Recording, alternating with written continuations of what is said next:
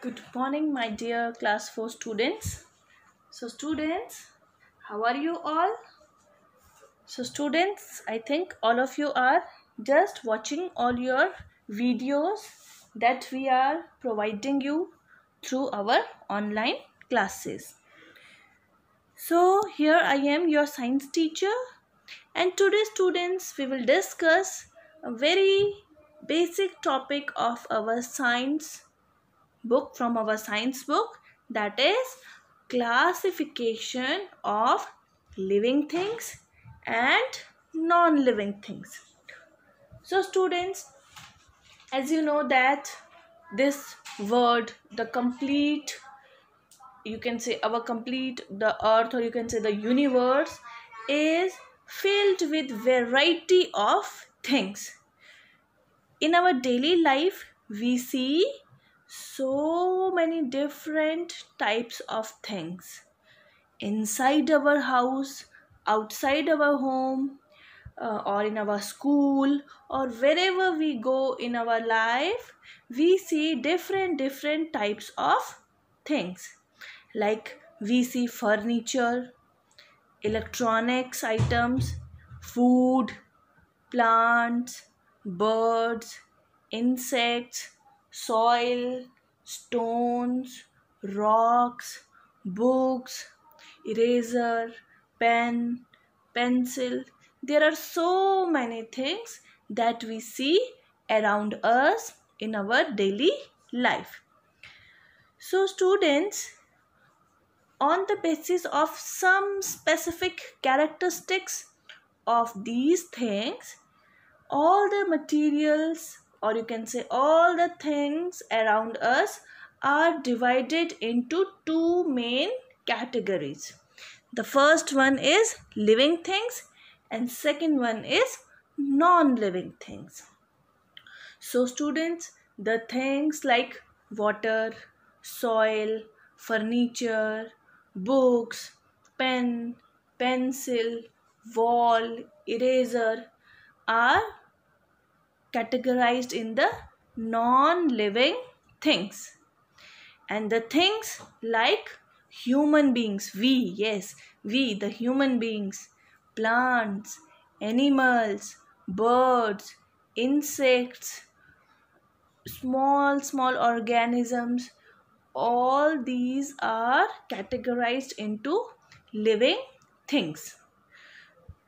Okay students, so these are the different things that we used to find in our daily life, and on the basis of their characteristics they are divided into two main categories: living things and non-living things.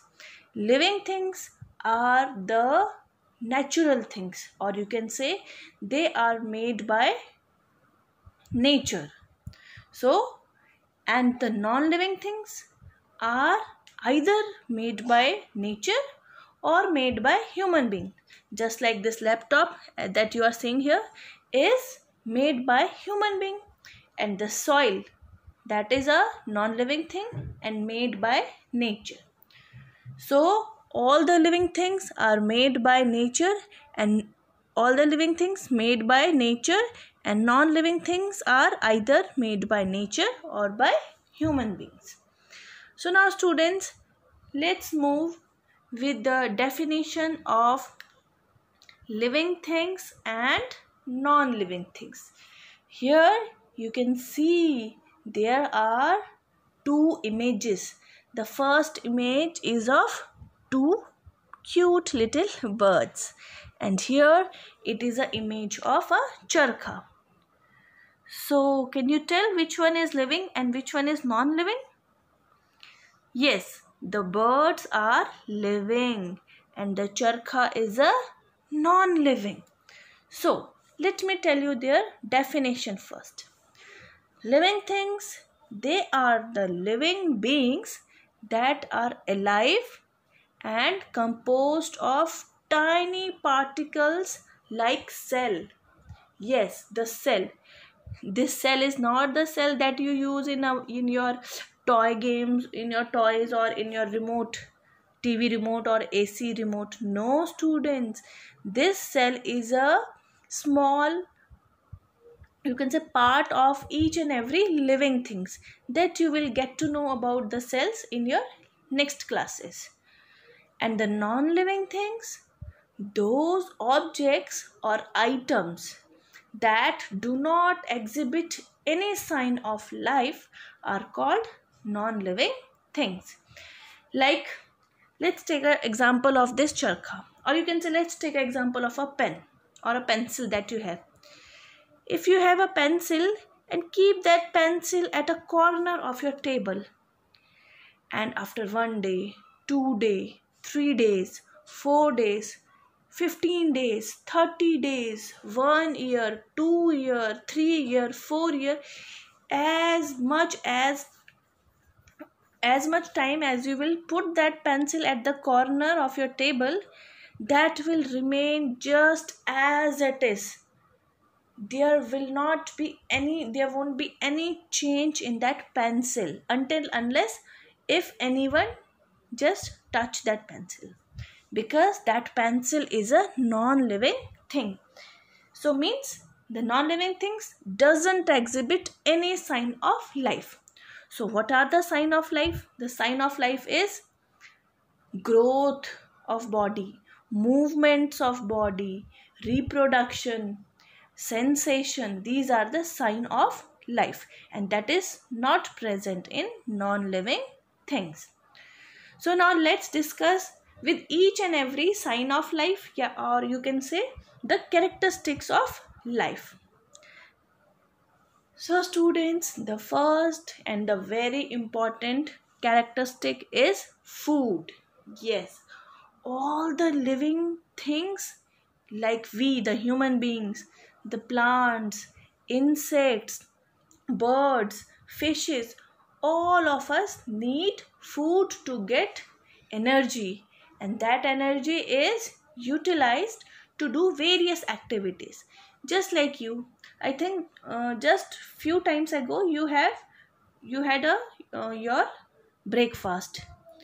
Okay, and that breakfast, when goes inside your body, it gives you energy. Yes, the energy to do your work, like writing work, reading work, or the watching these video work.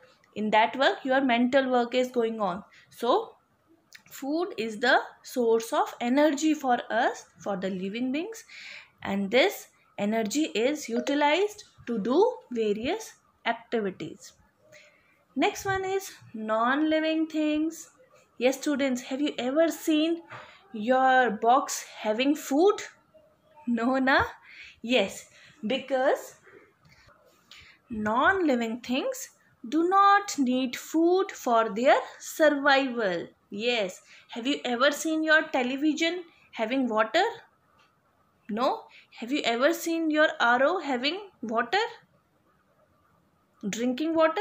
Or have you ever seen your books having food, or ice cream, or a pizza, or a burger, or you can say the fruits, or a chapati, or a dal chawal kind of material? No, because that is a non-living things, and non-living things do not food for their survival. Now let's move to our next characteristic, that is growth. Yes students, all living things follow a life cycle, as that starts with our birth. That is, all living things born, then they grow, and finally they die. Okay, but non-living thing do not grow, and they remain same as it is. Okay, let's take an example of you. Around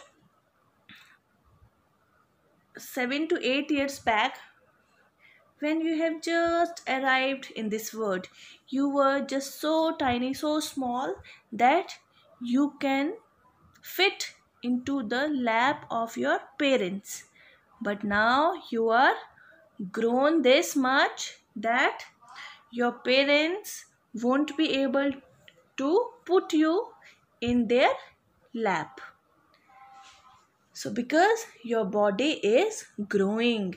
Yes, have you seen a tiny little plants, and as the plant grows on, it becomes a giant tree, because all the living things follow the life cycle. Means first all the living things born, then they grow, and ultimately their life ends when they die. But this is not possible in the non-living things, because all the non-living things remain same as it is until unless anyone or any force will change. Suppose you have, let's take an example of a eraser. Suppose you have a brand new eraser in your box and you are not using that eraser. So that eraser will look same throughout the time until unless you will start using that eraser. Okay, students. Now let's move to our next characteristic, that is, yes, all the living things move from one place to another place for different activities. Like whenever you need to walk, you just stand on your feet and then start moving. That is the movement. But this movement is not possible in non-living things, because non-living things cannot move by their own until unless a human being or an external force move them. So they cannot move by their own. Suppose, let's see example of sleepers. There is a pair of a sleeper, and this pair of a sleeper cannot move by its own, okay, until unless we put on these sleepers and start moving. So it's living beings that move.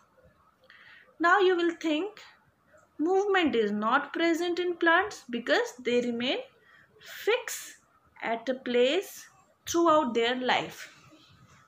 But no, students, movement is also present in plants because they move in the upside, or you can say upward direction.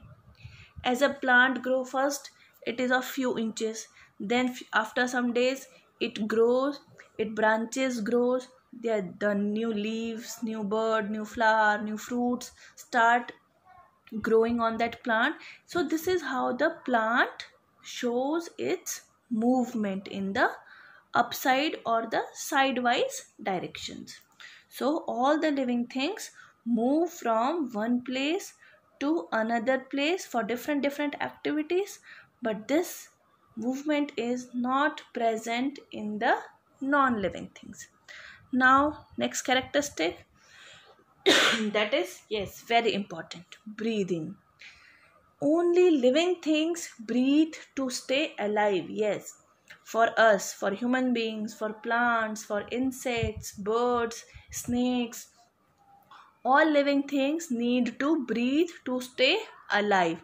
And in the process of breathing, we human beings and other animals takes in oxygen gas and release carbon dioxide. But the non-living things, because they don't have any life, so they do not breathe. Sorry. So breathing is a very important characteristics of only living organisms. And even plants also breathe. They takes in carbon dioxide gas and releases oxygen gas. Now next one is again very important, that is reproduction. And only because of reproduction this entire earth is filled with different types of organisms. So let me tell you the meaning of reproduction. Reproduction means producing of its own kind, means either by giving birth or laying eggs or by producing seeds in the plants. So all living things produce of its own kind by the process of reproduction. Means सारे living organisms के क्या होते हैं, उनके बच्चे होते हैं, either by giving birth to young ones, or by laying eggs, or by producing seeds in plants. Now the non-living things, yes, the non-living things do not reproduce. If you have a pencil in your box, and until unless you will not put another pencil in your box, there is no method available to reproduce that pencil to the another pencil, because that is a non-living thing. So non-living things do not reproduce. And all the living things, yes, all the living things reproduce by the different methods that you will get to know in your later on classes. Now next characteristic, that is response. Yes, it is very important to stay, remain, or you can say to survive in our surrounding. Response means the living things have sense organs. As you know, we have 5 sense organs: eyes, nose, tongue, skin, and ear. So most of the living organisms have their sense organs, and due to which they respond to the change in their environment. This is a characteristic of living things. But the non-living things do not feel. So let me give you an example of response. Suppose you are sitting in a chair and doing your work, and all of a sudden a small insect like a mosquito sits at your back and just bite you. Just within a few seconds you get to know that something happens in my body, and then you start itching that place in your body. This is our response system. Okay, but this response system is not at all possible in living things. Let's take an example of a pencil. Suppose you are working with your pencil, just writing something, and all of a sudden your pencil just fell down on the floor. Have you ever seen that pencil crying due to pain? No, because that pencil is a non-living thing, and non-living thing do not feel. Okay, students. So response is a very important characteristic of only living organisms. Now students, today I have gave you a knowledge about living things and non-living things, and then I have gave you the difference, that how there are some characteristics that are present only in living things, and these characteristics are not present in non-living things.